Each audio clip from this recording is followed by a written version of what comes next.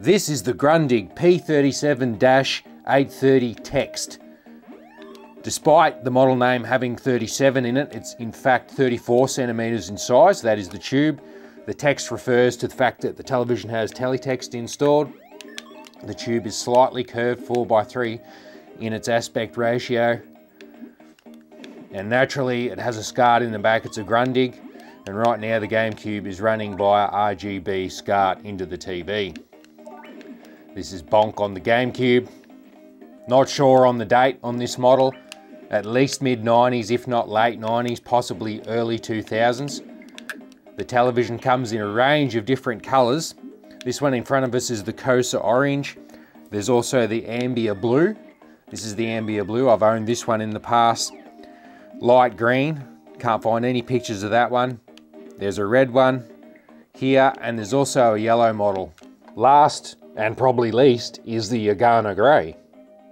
I'm not 100% sure that this is the matching remote. This is the Telepilot 715, and it's suggested in the service manual that it is the correct matching one. However, it's not working for me. I think it's faulty. Instead, I've reverted to another, the Telepilot 850C, and that seems to be working. On the front of the TV, we have this domed button for the power, an LED to indicate whether the TV is on or off, a infrared port receiver, volume down and up, channel down and up, and a headphone jack. The front of the TV has a very nice shape. It's very flush to the tube itself and curves with the tube. All P37 models are in two-tone colours, the back being a silver grey and the front being whatever colour it is. There's a carry area on the top here, an alcove for a hand to go in, for easy access to the television to take to Smash Brother tournaments if you're into that thing. On the back we have our label, Grundig P37, 220 to 240 volts, made in Austria. Chassis is CUC 7303. Our connections on the bottom involve a RF connector for antennas and game consoles, Euro AV socket that accepts RGB or composite video. Finally, a power socket, figure 8, the common figure 8 lead can plug into that. Grundig's designs never include a hard wire cable, not around this era anyway. Pretty basic inside. Look at the notch on the neck board to fit that lead in. A little tricky. Down here there's a trimmer that's accessible through one of those holes there. In the service manual, there are a couple of trimmers on the chassis used to adjust white balance, and it says just to adjust them by eye. You don't need a specific electronic tool to measure the values, just do it by eye. There's our flyback with screen and focus adjustments there on the side that can be done. Going to the tube, not surprising to see that it is a Philips, made in Spain, 34 centimeters in size. Again, pretty simple looking chassis, not a lot of parts on it. Imagine if they made it now in 2022, how small the chassis could be with modern electronics. To access the service menu, it is necessary to hold down the I button on the remote while the television is off. Then turn it on. Still holding I on the remote. There we are. We are in the service mode. AGC, automatic gain control, often used in electronic systems. Not totally sure what it does. It may compensate for a weak RF signal. OSD, horizontal and vertical, is to steer the on-screen display, whether it is the service menu OSD or the TV's own regular menu system. You can scroll it out of the way from some important image underneath if you need to. Hotel mode is to restrict what the television can do. For example, if I turn it to on now, whatever the volume level is currently on the television, say it was a quarter of the way up, it would then no longer go any higher. It's in order to prevent hotel guests from turning the volume up too loud or doing things with the television they shouldn't. Decoder is a good one. Decoder on enables pin A to the Scart socket to accept a voltage and then automatically turn the television from, say, a regular channel to the AV channel, which is the Scart socket. For example, if I turn the Gamecube on with its Scart cable connected into the TV, it'll automatically switch the television over to the Gamecube. Remote control, don't know what that does. Blue screen on, turns a snowy picture to a blue screen almost immediately. Program name displays the channel name as to what you've named it on the screen.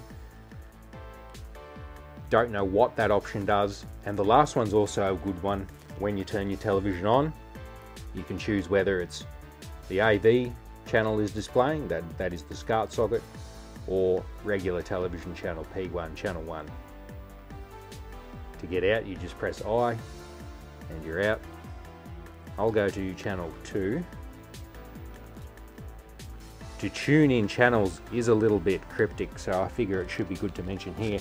Hold down the AUX button, auxiliary, hold it down for 4 seconds, and that comes up.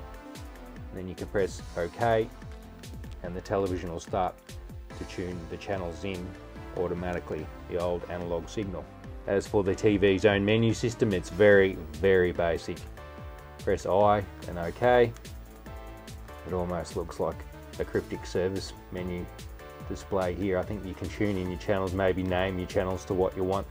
Very, very basic. I don't even see a contrast adjustment or a brightness adjustment. Those can be done on the remote as such with purpose-made buttons for the job.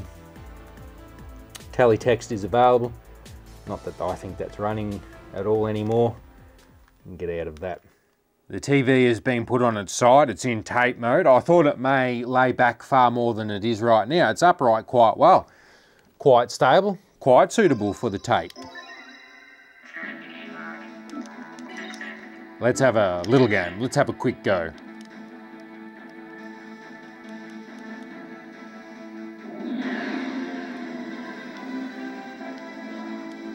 Oh, how do we do this?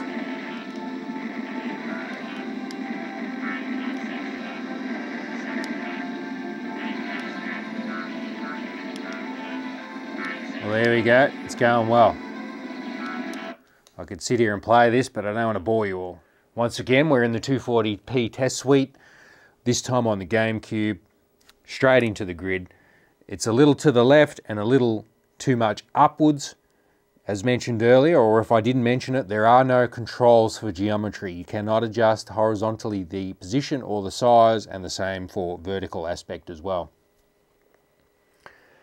There is a kink in the corner of the squares all over, and there's a little bit of wobbling up in that top left corner, even down in the bottom right here.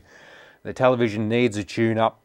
It needs a fix up to get those things right. It's always interesting to look back on games from the past to find things that you weren't aware of. Let's turn that down a little bit. In the options here, screen display, this mode here. On, display will be smoother and softer. Off, display will be sharper and harder. If I had to take a wild guess, I'd say that this mode here, this on, is 240p mode, and the off is 480i.